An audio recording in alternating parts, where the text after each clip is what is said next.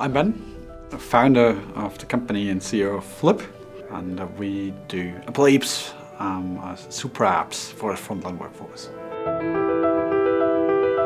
When you look at an employee journey of an employee today and a frontline employee at Costco, at Walmart, or at Daimler, they have really broken employee journey.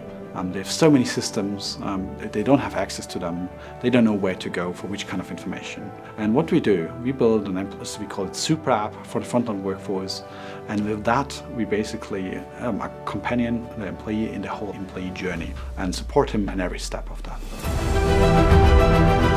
I think the one part is really technology, but the more important one is the philosophy. We really try to empower the employee. We just try not to be the next tool they have and they're not really using. And so we optimize everything for usage. That's what we do. And that really sets us apart. We are the app being actually used, and we connect the disconnected and make sure they really love using it. I've seen plug and play from many perspectives. I worked at Porsche in my past, and also have being a part of plug and play on the Porsche side, and also being on the startup side. And founding Flip as a company, we didn't have any customers in the beginning. So Porsche was our first customer then, but it was also important to get other customers on board and really make this a big thing, a big success. And that's where we actually thought of plug and play, becoming a partner, and with them reaching out to many corporates and winning many customers together.